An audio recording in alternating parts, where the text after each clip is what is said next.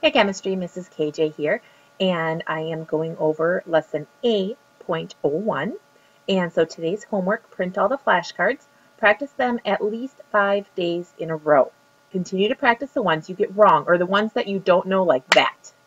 I mean, you should see that flashcard, instant, flip it over, yep, check your answer. I can't stress the flashcards enough. I made Unit A, and you're taking Unit A because there was struggle in Units 1, 2, and 3. And that's okay, because we're going to fix that now. We're going to really focus in on, I need to know all this in order to do well for the rest of the year. Okay, so that's why this is so important. So when you do these flashcards, I made them flashcard style for you. So all you have to do is print it, flip over your paper, print on the back side, cut them out, okay? And the reason is your brain learns differently. If you hear it, if you read it, if you write it, and it's easy to say, oh yeah, I knew that. But when you actually have to say the answer or even just think the answer before you flip it over and confirm, it means that your brain actually fully remembered it. So do your flashcards, do all of them, 5 days in a row. It should be boom, boom, boom, stuck, put that one in a pile. Boom, boom, boom, boom. Oh, I got stuck on this one, put it in a pile. After 5 days, just go over those, the pile, until every single flashcard you know like this. It's really going to help you all year. So I took the time to make them for you. I had some students who are in an advanced chemistry class check them over for me, find all the little mistakes, like typos in that. If you find any other ones, let me know. But I spent a lot of time and effort putting those together nicely for you. So use them. They are for you. I don't need them. They're for you. All right. Then, so now you're watching this recording, which is the next part. And it's all about the bass, that bass, that bass. Yes, you get poor singing when Mrs. KJ is tired and stressed. And that's the end of my singing. So let's talk about the bass. I cannot stress enough how important units are in chemistry. So what are units? They are the letters after a number. For example, the L in 15.2 L. What does the L stand for? Liters. So 15.2 liters. The G in 8.103 G. What does the G stand for? Grams. So the units tell you what the number is measuring. They always go after the number. Knowing your units, their abbreviations, and what they measure will make all the math problems in chemistry easier. Again, right now, it probably feels like, whatever, it's one more thing. But in second semester, we're hitting the math hardcore. And if you know your units, you're already one step ahead on all the math. And before you just want to close your computer and cry that we're doing lots of math second semester, don't worry. I'm going to be working on that. We'll make it happen. So one thing at a time. We'll get this down first. All right, metric units. The metric system uses a base unit. It's all about the base. Okay, no more singing. And puts a prefix in front of that base unit to show how large or small a substance is. So there are a lot of metric base units, but really we are going to be covering these three. So you need to know that a meter is abbreviated M, and what it measures is distance. How big is a meter? Right now, show me with your hands. How big is it? About this big. And it's the distance from your shoulder to your fingertips. All right, so that's about a meter. It's about the same as a yard. It's about 3 inches bigger than a yard. So if you know how big a yardstick is, that's about a meter. And it's good to have an idea of how big these things are because otherwise they don't mean anything to you. All right, so liters. Liter is abbreviated lowercase l, and it measures volume. So liter, think of a 2-liter bottle of pop. So that's 2 liters. So half of that is a liter. And grams. Grams measure mass. And 1 gram is about how much a paper clip weighs. I know, weight and mass are very, very different. But for chemistry, you're going to hear me using them both interchangeably. Because for what we're doing in chemistry, think of mass like how much it weighs. Really, it's how much stuff it's made up of, but we measure it in kilograms, just like we measure our weight in pounds. Okay, wait a minute. How do you know if the M stands for meter or mass? Okay, so I just told you meter is abbreviated M. And over here, mass is abbreviated M. And yes, they are both lowercase m. So how do you know if the M is for meter or the M is for mass? Answer is, if the M is after a number, it's the meter. If M is in a math formula, such as density equals mass over volume, which becomes D equals M over V, the M is mass. So if they're using the M as a variable, it's the variable for mass. Okay? If it's after a number, then it's always meters. So you got to use it in context. All right, now let's go back to our metric system. And I almost started singing, but I said I wouldn't. And we're going to talk about the prefixes. There are lots of prefixes. The ones we're going to use the most in this class are kilo, centi, and milli. So kilo by itself is abbreviated K, but you don't ever see it by itself. It's always with something. So it's kilometer, kilogram, or kiloliter. Or you can pronounce it kilometer or kilogram or kiloliter. And how big is it compared to the base? Well, kilo means 1,000. So that means 1 kilometer equals 1,000 meters. Or if we do it the other way, if I say, okay, what if I only have a meter? Well, a meter is only about this long. A kilometer, think of like a mile. Well, obviously there's lots of meters in 1 mile. So, in fact, there is 1,000, right? 1,000 meters in every kilometer. So if I only have 1 meter, I actually am dividing it by 1,000, or I'm bumping the decimal 3 places to the right, and I have 1,000th. 1,000th of a kilometer is a meter. Centimeters. Centi is abbreviated C, but again, it's a prefix, so you never see it by itself. It's always centimeter, centigram, centiliter. And centi means 100th. So 0.01, like a penny, right? There's 100 pennies in a dollar. Centi, 1 cent, 1 penny. See, easy to remember.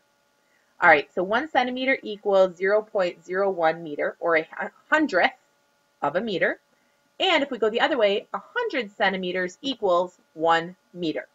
So 1 meter has 100 centimeters.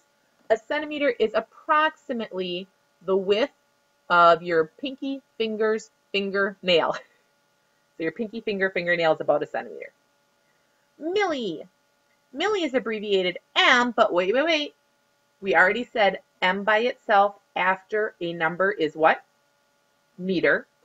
M as a variable is mass. Milli is a prefix, so it goes in front. So you have a millimeter, a milligram, a milliliter. Because if you have just M, then it's meter. Okay, so careful on that one. So milli means 1,000th.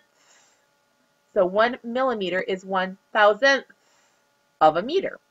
Just like 1 meter is 1,000th of a kilometer. And 1,000 millimeters equals 1 meter.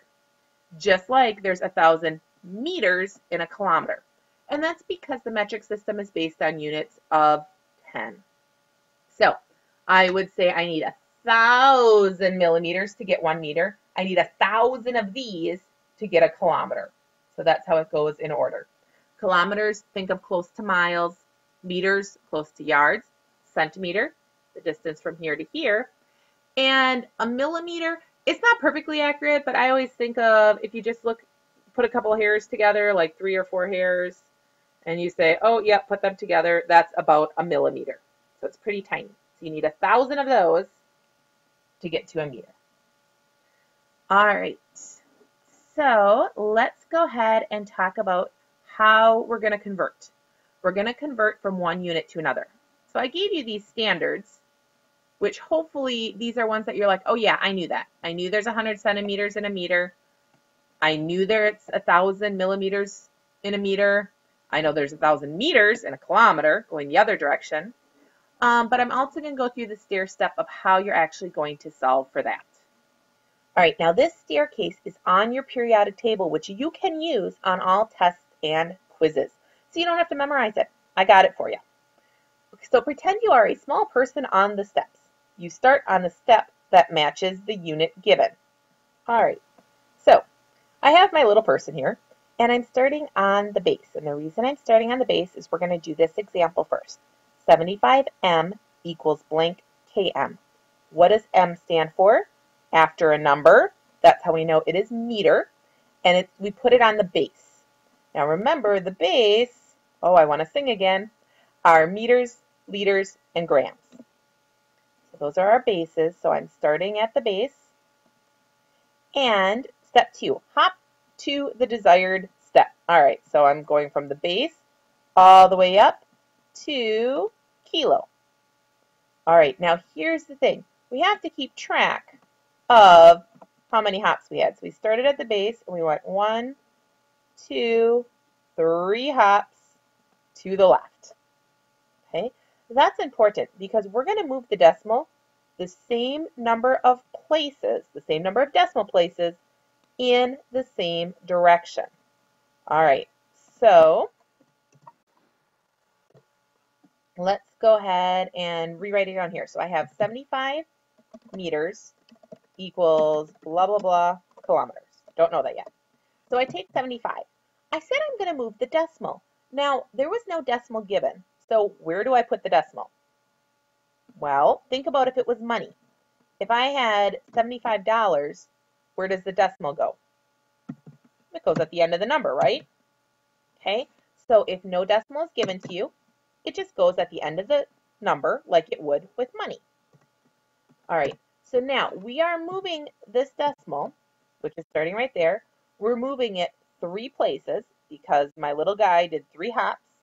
He hopped to the left, so I'm moving my decimal to the left. So I'm moving it 1, 2, 3. And I have this empty space. What number do I put in for an empty space? 0. And then you always write a 0 in front of the decimal so you don't lose your decimal.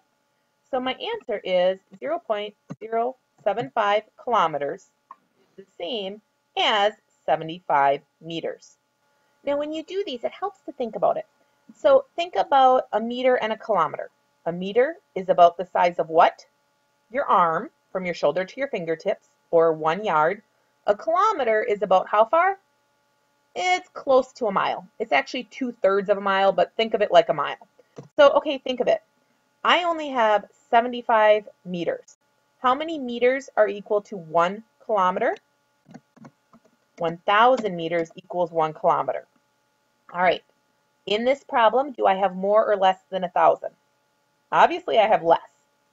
So, am I going to have more than 1 kilometer or less than 1 kilometer? I better have less than 1 kilometer because to get 1 kilometer, I need 1,000 meters. I don't have 1,000 meters, so I can't even have 1 kilometer. So thinking it through like that can help as well to make sure it makes sense. All right, let's do another one. I have 95 kilometers, and I want to know how many meters that is. All right, so we take our little guy, and he is starting up there. And this time, and why is he starting up here? Because he starts with the given, so he started with kilo. So he starts up there, and where is he going to? He's going to the base, because m by itself, after a number, stands for meters, and meters is a base. So we go to the base, and it is 3 hops. 3 hops, but this way I hopped to the right. So I take my 95. Where does the decimal go if it's not given to you? Think of money, it goes at the end. And I'm moving it 3 spots to the right. If there was nothing there, I fill it in with zeros. So 1 spot, 2 spots, 3 spots to the right. So my answer is 95,000 meters. Does that make sense? Kilo means 1,000. I have 95 kilometers or 95,000 meters. That one makes sense. All right, there is more to this lesson. You're going to have to watch the next video, but my program to allow me to make videos is about to run out of time. And so go ahead and finish this lesson in the next video. Just scroll